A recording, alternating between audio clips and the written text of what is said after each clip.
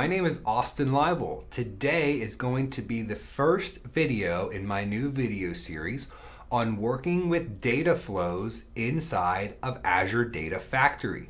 We're going to look at a beginning to end use case for using data flows in Azure Data Factory, where each video we look at a different transformation that we're going to make to a set of data that we want to get ready for reporting purposes. This is a common tool known as ETL for extract, transform, load. And what we want to do is we want to extract the data from a source, raw data. We want to bring it into Azure Data Factory and use a data flow to be able to transform the data and get it ready for reporting purposes, and ultimately load the data into its final resting place so that I can have some data analysts go through and use that for reporting purposes and use that with business intelligence. So we are going to look at data flows in Azure Data Factory as the method to do that. Data flows are not the only method we have to do that, but it's one that we're going to explore for this class. It's gaining popularity because of its low code to no code environment for being able to do transformations. So whether you have been doing data movement for 20 years or you're just getting started, data flows are very easy because of the graphical user interface that they provide to be able to do transformation. So let's head over to Azure Data Factory now and check out how we can start creating our first data flow. So I've prepared for this video series a new fresh data factory that we're going to work with. And the first thing that we're going to need to do is we're going to need to create a linked service to the data set that we want to bring in and start working with our data flow.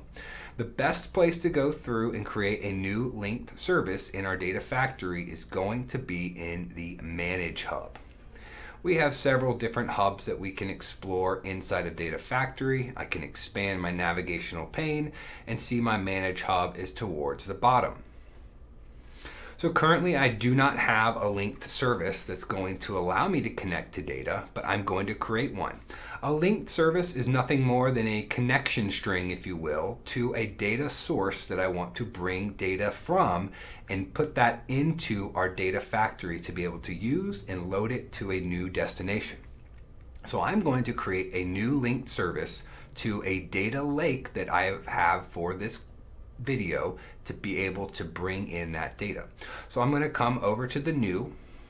I'm going to go over here and search for Azure Data Lake, and it pops up right here. The one I'm going to choose is Azure Data Lake Storage Gen 2. I'm going to select that and click Continue.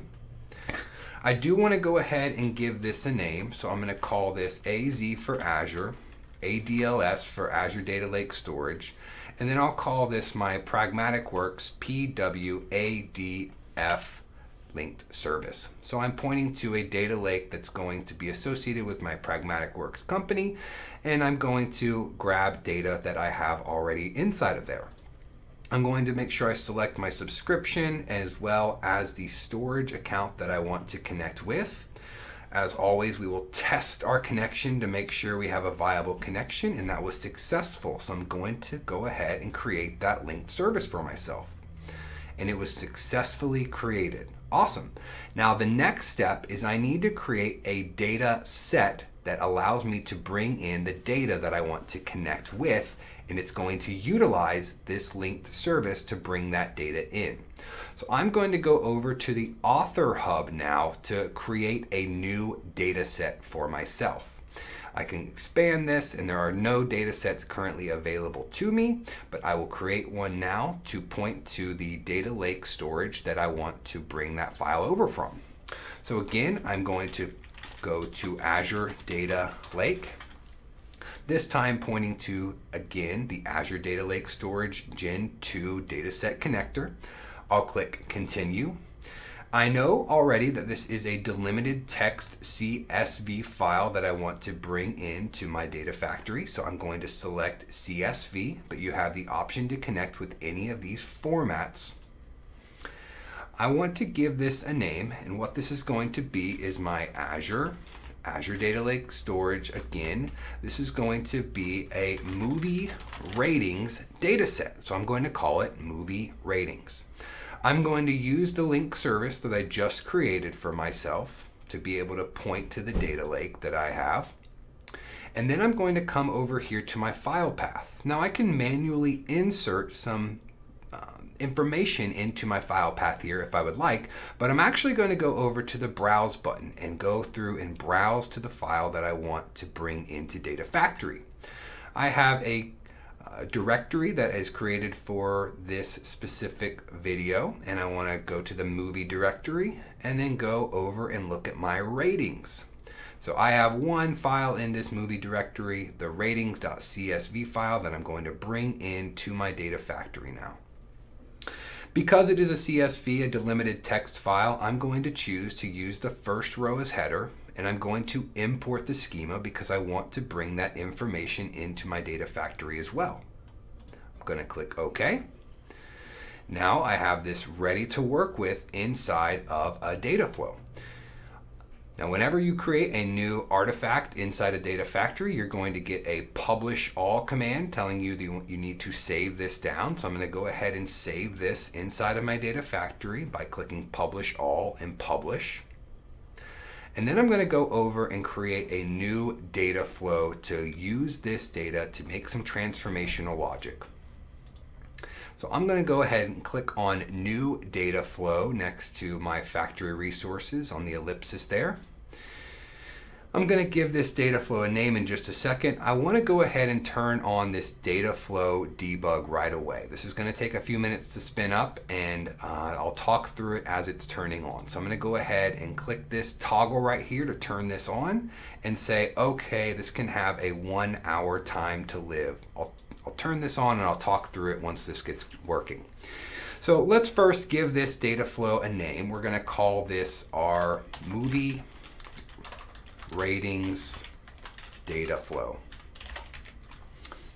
And there we go, our data flow debug is on.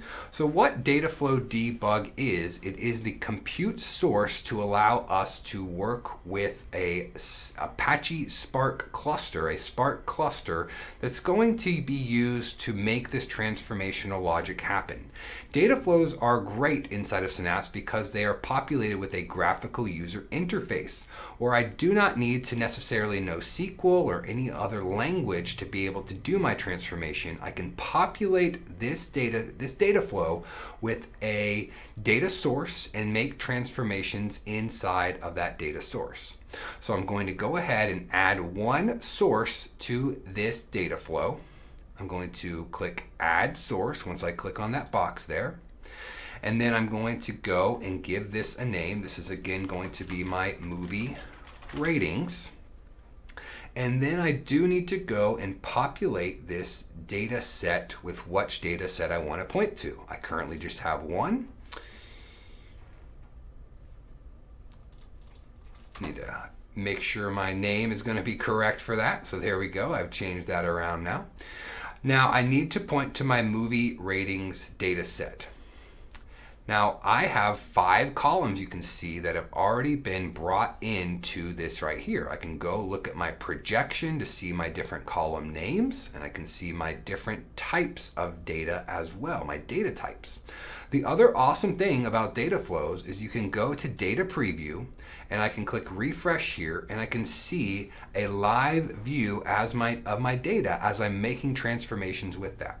So whether I do a select transformation, a filter transformation, an aggregate transformation, it does not matter. I will be able to see a live view of that once that data flow debug session is on and running. That is, again, empowered by a Spark cluster that's going to allow me to see the transformations happening in real time using Scala as the native language for using that data flow transformation. So once this loads into our environment, we're going to be able to see that I have a list of movies that I have rated over the years on a movie rating service, and I have lots of movies here that I can go through and see. We're just seeing a preview of about 100 of those at this time. So in the next data flow video, we're going to go through and look to see how we can actually start to work with this data and make some transformations on it. This is going to be the start of a awesome series where we're going to go through and work with a set of data and see if we can do and make some transformation logic so we can better understand our data. This has just been an introduction to our Azure Data Factory data flow series that we're going to be going through over the next several months. So I hope you stay tuned for the next several videos that are going to be in the series where we make some transformations inside of Azure Data Factory. We are going to be doing a select transformation next, so be on the lookout for that, where we are going to remove some of the columns that we do not need from this data set. Hope you have enjoyed today's video. If you are interested in learning more about data flows, definitely check out either our Azure Data Factory bootcamp that we have coming up very soon, or potentially our Azure Synapse Analytics, where we have data flows available to us as well. We also have our on-demand learning platform where we cover quite a lot of this content also, so be sure to subscribe to our YouTube if you are not already, and be ready for those next videos on data flows, and I will see you in the next one.